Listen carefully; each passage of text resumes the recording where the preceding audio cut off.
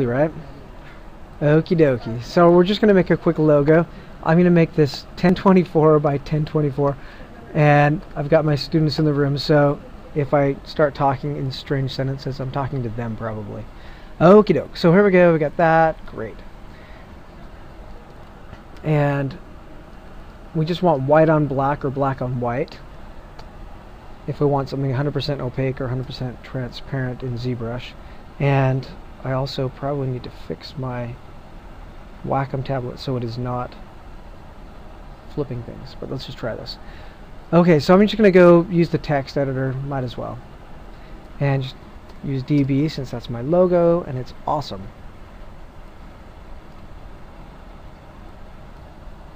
Yeah. That's exactly right. Yeah. Okay. Alright, so let's change this to something larger than that. Looks good. Alright, I am going to just make this bigger because that's silly.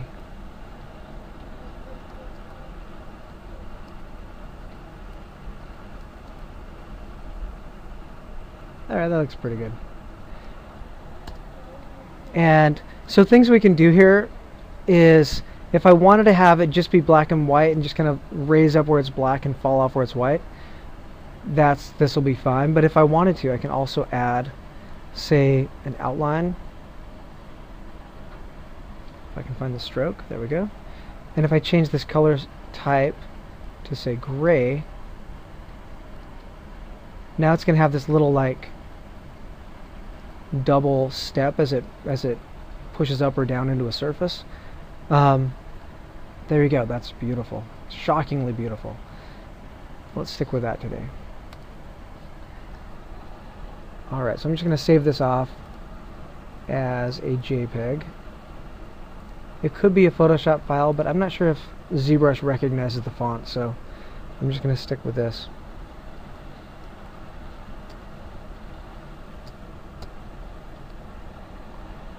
Okay.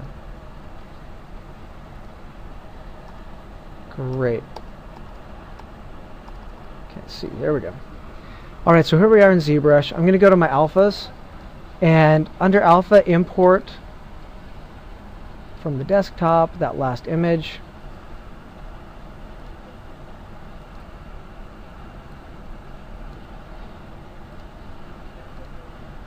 And now I've got this. So what happens if I just drag this across?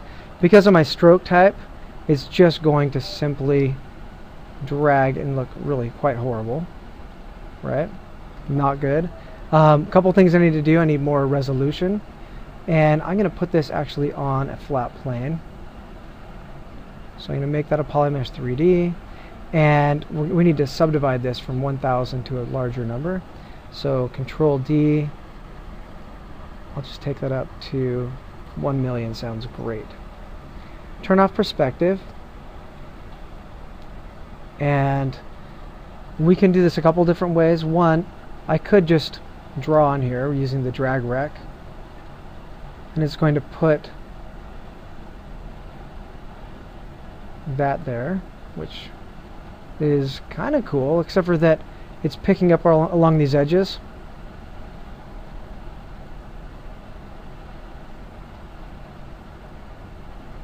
So not cool enough, right?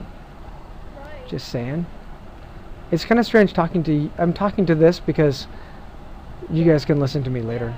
Yeah. Right. I figured it out that you weren't just mumbling to yourself. Yeah, exactly. So Crazy person. so thank you. I'm going to go hold down Control and bring my alpha into my masking tool. And that way I can mask on this thing instead of using my brush. And so by doing that, if I hold down Control here and we look at the brush, oh, excuse me, I'm going to turn my focal shift all the way to the left, and now when I drop this guy on, actually that's not going to really matter, is it?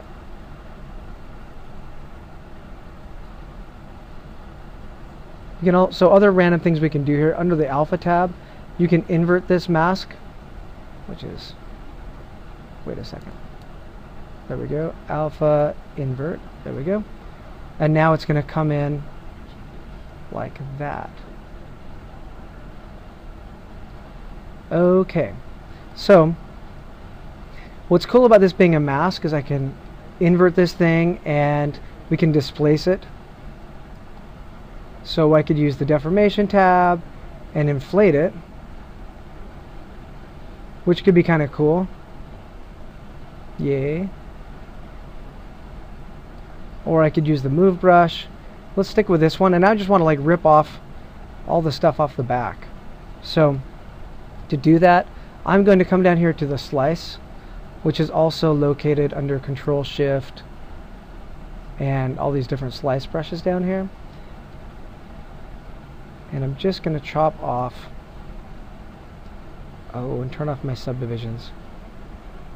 So a lot of these tools, you can't have subdivisions at all. You just have to delete them.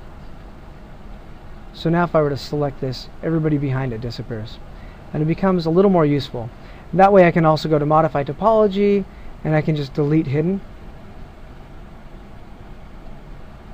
And now this is a useful piece of geometry. It's 277,000 polygons, which I think is going to be too big for what I want it for. So I'm going to Z-remesh that and see if we get lucky.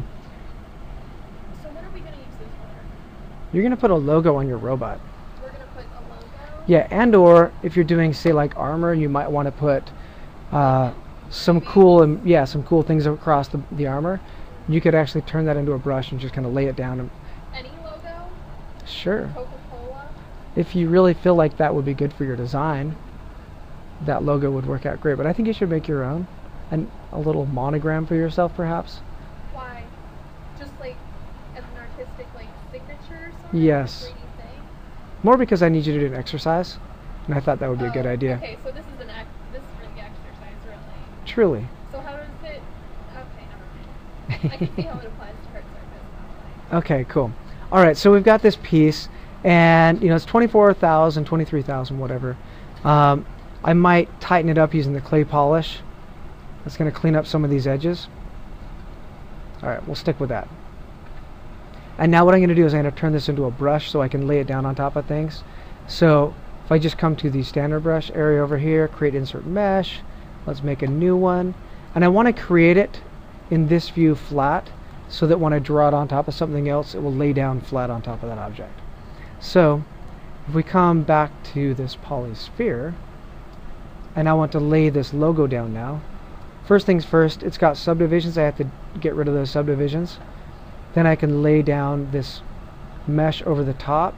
And you'll notice when it does it, it masks off my original mesh and it leaves this here so I can continue moving things around if I don't like that placement. I could also, under the subtool, split it out. So split unmasked parts or masked parts. And now it's its own little object in there. But here's the thing, what if I wanted to bend around, like if it was if this needed to roll over the top of this surface.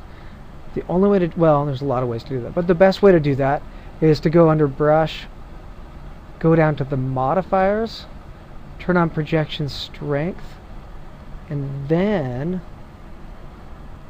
when I lay this down, it does awesome stuff, right?